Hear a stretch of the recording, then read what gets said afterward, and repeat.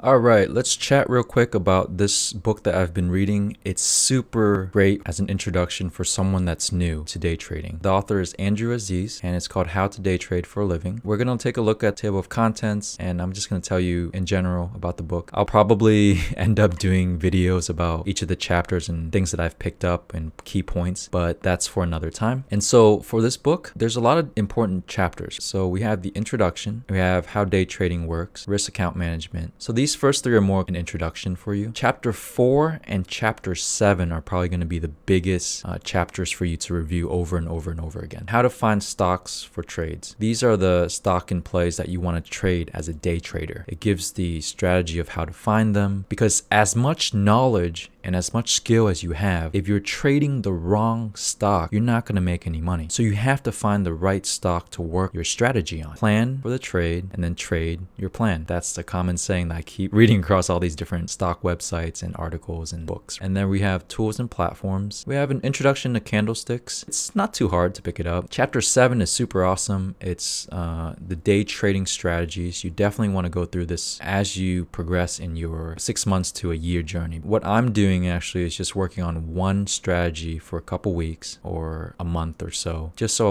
I make sure I know what I'm doing. My recommendation, the best ones to start out with as a day trader is basically strategy 6, which is VWAP, and then strategy 7, which is support or resistance trading. I'm still working on VWAP only. I haven't even touched support or resistance trading in my practice account. I know about it, but I haven't applied it or used it. 8 and 9 are pretty cool too.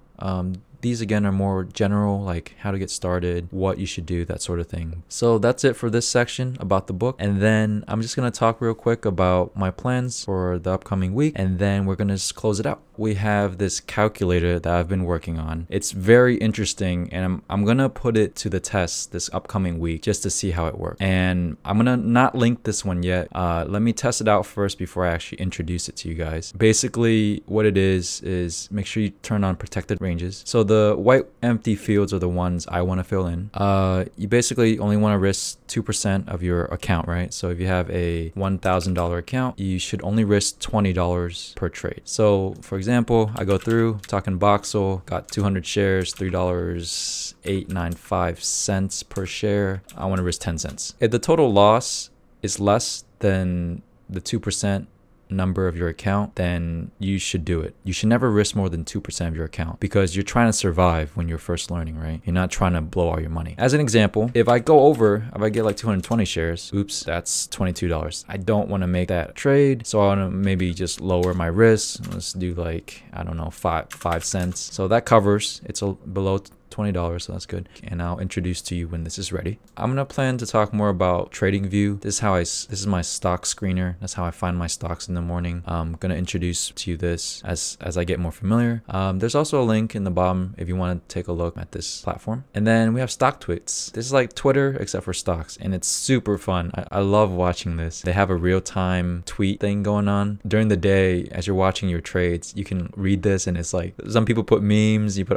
it's basically Facebook and Twitter, whatever, but it's live and everyone's on the same page. We're all watching this stock. You can watch multiple stocks at a time, obviously, by adding it to your watch list, but I'll talk more about this as I kind of play more around with the platform. Lastly, I just want to touch on the Discord. There's a bunch of Discords out there that I found. There's some here, and I'm gonna explore this the coming weeks. Most of them I think they want you to buy courses and that sort of thing, but it might be a good community for you to find friends anyway, so why not, right? And just to close out this video, I just want to mention that I do have a Discord channel as well. This was mainly for, my web development section, but now it's kind of progressed into this trading thing, right? So I have a trading channel and I have a trading voice channel. I hang around here every morning because I'm already on Discord with the other stock Discord channels. So I am also on here. Hit me up. I usually hang out about an hour or two every morning just to practice. So I also have a Webull affiliate account if you'd like to support me in that way. And this is the link here, which I'll also have linked in the bottom description. Basically, Webull is pretty cool because there's zero commission trading and you don't have to deposit any money. A lot of stockbrokers, they'll charge you like $4.95 for a trade, especially the bigger guys. There's a lot of other cool things that you check out. You can trade stocks, options, ETFs, and cryptos if you're into that. There's different types of accounts. I signed up for an individual brokerage account. The cool thing about this app is you can trade extended hours as well. So even after the stock market closes, you can still do some trading, and that's included as well in the Webull account. And one of the reasons why I signed up, as recommended to me by a friend. And so there's also different tools that you can use, things that we talked about, VWAP, and other things like the moving average, which I haven't talked about yet, and other tools that you can pay for as well. And they have a Webull app for the PC desktop as well as the Mac, and I've used both. They're both working really well. I'm proud of the work that they've done behind this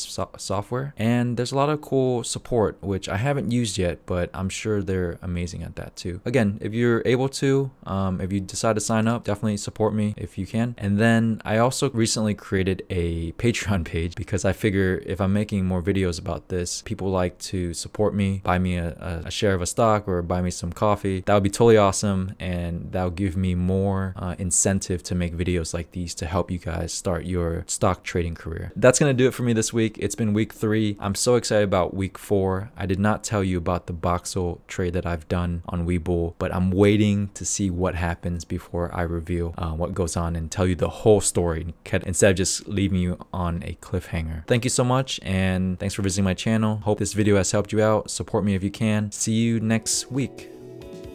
If you haven't already checked out part 1, there should be a link in the bottom description. I also talk about my trades by sharing with you some screenshots. I talk about the VWAP strategy briefly, and then I also share with you the log that I'm using, and then a guide that I'm writing for my friends and for myself. There's no gimmicks. You can just download it from the link, and it should help you get started right away. Thanks so much for visiting, and see you next time.